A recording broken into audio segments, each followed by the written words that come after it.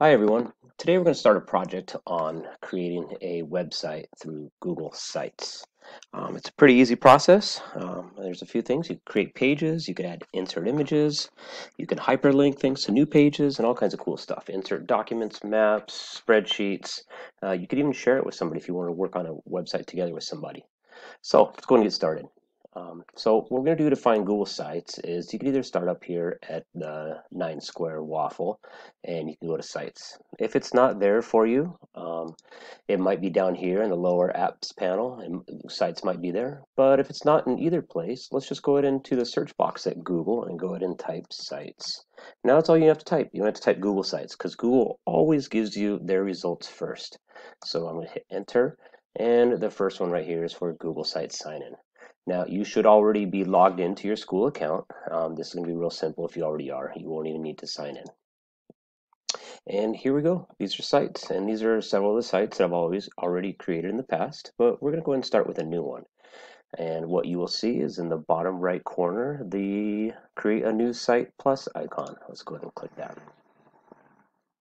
And it's going to create our site, and here we go. This is our site.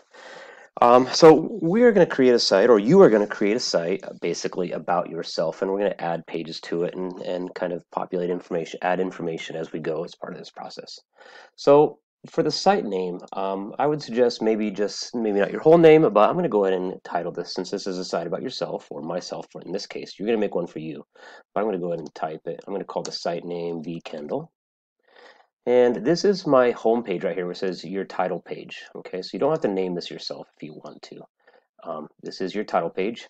You could just say, welcome to my site, about me, a quick little phrase. One I like to use, I'm just going to put, we are the water. How about that one?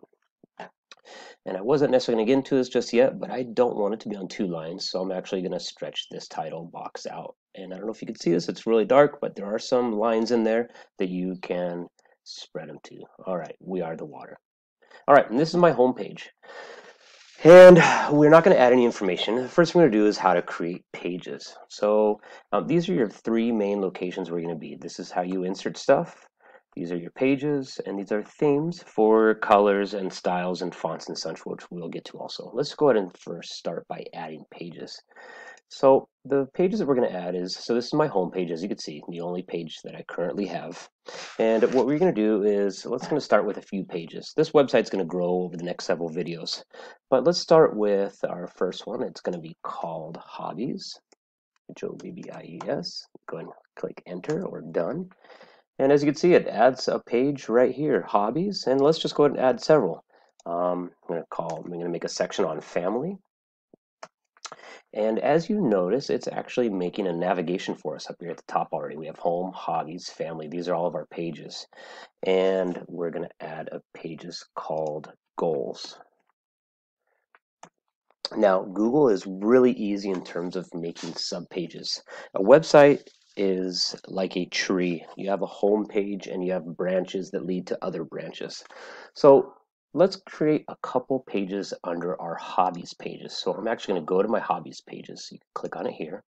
And as you can see, this is in purple, everything else is gray. And, well, it says hobbies right here in the middle. I'm going to add another page actually for this one. I'm going to start going through and listing some of my hobbies. You are going to list your hobbies. And I'm going to call one, I'm going to title one, I'm going to do one on mountain biking.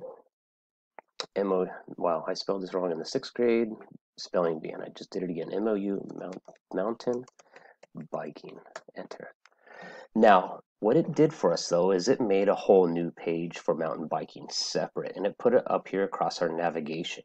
So I'm actually going to take this mountain biking and I'm just going to click on it and drag it right on top of the word hobbies until there's a blue box around it, and it's now made it a subpage. And the nice thing about this is it's now under our navigation a subtitle. Well, let me add another page. Let's put gardening, enter. And actually, this one actually, since I was on that page, it knew I was kind of there, and it added to this, added as a subpage under my hobbies. Now, there have been times where it gets added to the wrong section, and it's just a click and drag away. So let's say this gardening was in the wrong area. I put it under goals. Here you can see it's a subpage for goals now. It's up here.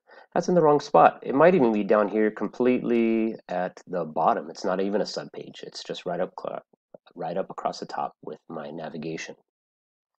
I'm going to drag it back up, and I'm going to put it on the word hobbies, and it's going to make it a subpage of hobbies. And we could even rearrange. Right now I have mountain biking, gardening, but you could rearrange the order. Take the word gardening and drag it above it, not on top of it, because then there'll be a subpage. It'll be another branch, sub-branch of that branch, but I want it to be right above that one.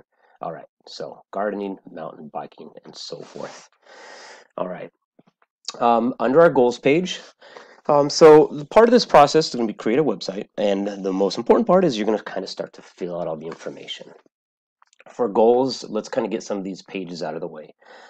Or added here. That'll be the first part of our project is just creating all of our pages. So I'm going to click on the word goals. And, actually, I could create another page, and then we'll have to drag it to goals. Or another little trick is, instead of clicking this plus sign, let's go ahead and click on the 3 dots for goals, and we're going to make a subpage. And it's going to automatically put it. So I'm going to put goals. I'm going to put 1 year. And this page is going to be goals that you want to, what are your goals for the next year? What do you want to accomplish in this next year? We're going to do a 1 year. We're going to do a 5 year. Oops, it looks like it put that one at the bottom. So I'm just going to drag it up and put it on the word goals. And it's going to add it underneath. And let's do one more. Let's see if I click on the word goals, and I'm going to put 10 year, 1 year, 5 year, and 10 year. Nope, and that was not a subpage. It added it up here against the navigation. So let's just go ahead and drag it on top of the word, on top to the goals. It goes right here. Actually, I can't add it there, but I'm gonna put it right here and then just drag the 5 year up on top of it. All right, so this is kind of the beginning of your website. Here's your home page, hobbies with the drop-down navigation. Family, this is going to be about you and your family, and we're going to learn how to insert pictures and such and talk about image size later. Goals, you got your 1 year, 5 year, 10 year. Now, this will not be seen on your website, okay? If you want to preview your website, there is a way to preview it. We will check that out in a little bit here. But these are your working tools right here. If you want to keep this clean and you want to kind of collapse this just to keep it clean, you can hit the little drop arrows right here and it kind of collapses that if we want to work on something else. All right, so on the home page, let's just give a quick, let's talk about inserting text is what we're going to start with. We'll do images in the next video. And that is going to be under insert. And you're going to want to kind of click around and play with some of this stuff. There are some quick layouts that are already there. If you want to have this is an icon for images, like 2 small images and a large one, or even an image and some text. Text, buttons, calendars, maps, and this stuff is all really easy to just walk through. If you kind of just click on it, you'd probably be able to figure this out. Google Docs you could insert, some type of sheet or a form if you want to do a survey. And these are the main ones up here top, text box and images, which we can then click on. Or again, as always, there's a bunch of shortcuts, and you can just double click in the body area. And when you double click, kind of the main ones come up: text, images, some from Drive, embed a hyperlink, or upload some type of well, that's image. Upload another item. So this text box would be the same as this text box. It's all going to do the same thing. So let's go ahead and insert a text box. Now in this text box, this is a website about me, and you're going to type like an intro. This is your home page, okay? And what we could do is we could always change this around by grabbing our controls here. And it's kind of split up into, I believe it's 12 sections here. And you can't drop it. You have to click on the end of it.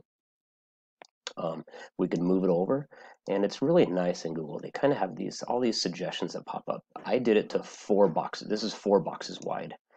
So, and it kind of shows me that other layouts that are kind of symmetric. I got 4 boxes on it. There's 4 cells on the left, 4 cells on the right.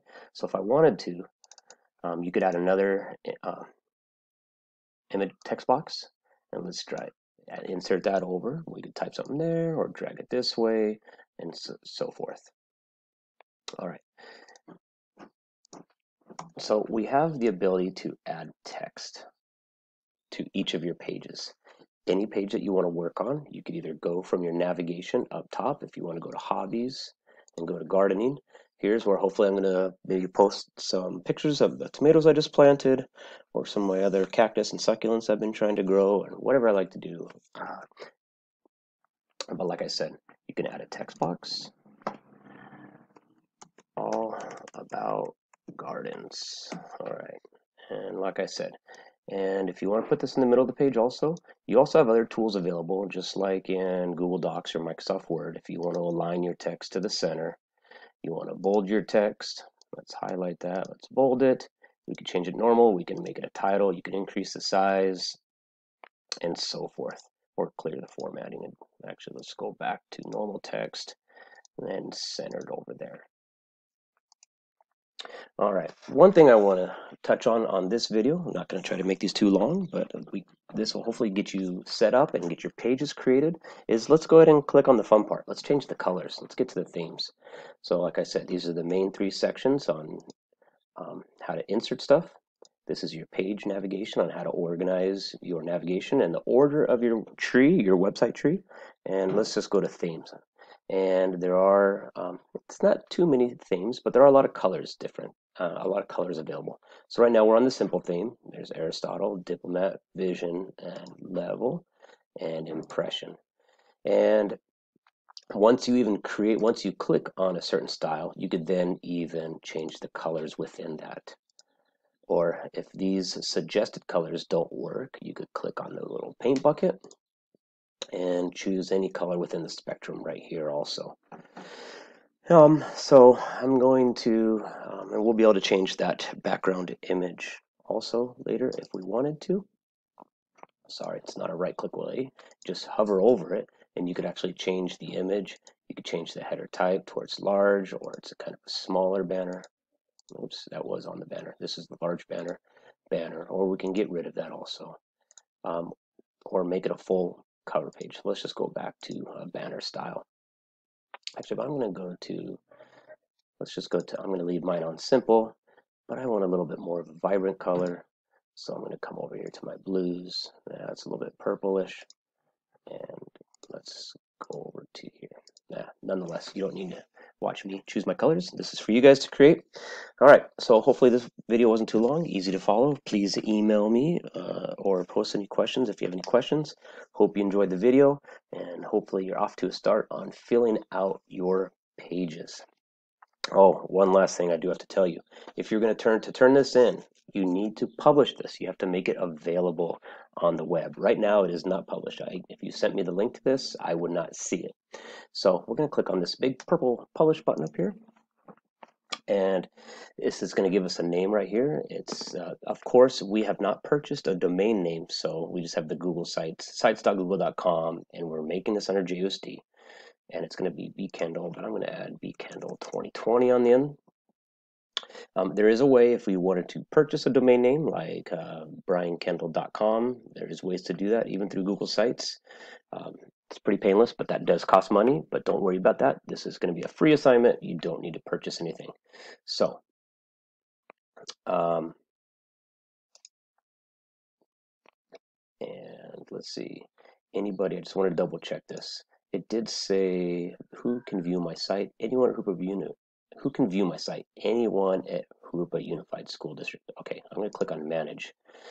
So right now you have to be logged in. So there's going to be a public site, but it's not going to be available to the whole world just yet. And we can change this.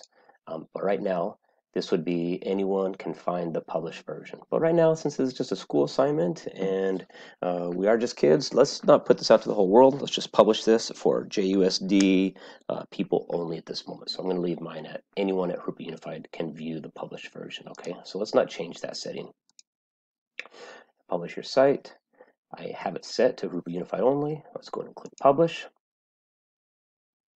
And there we go.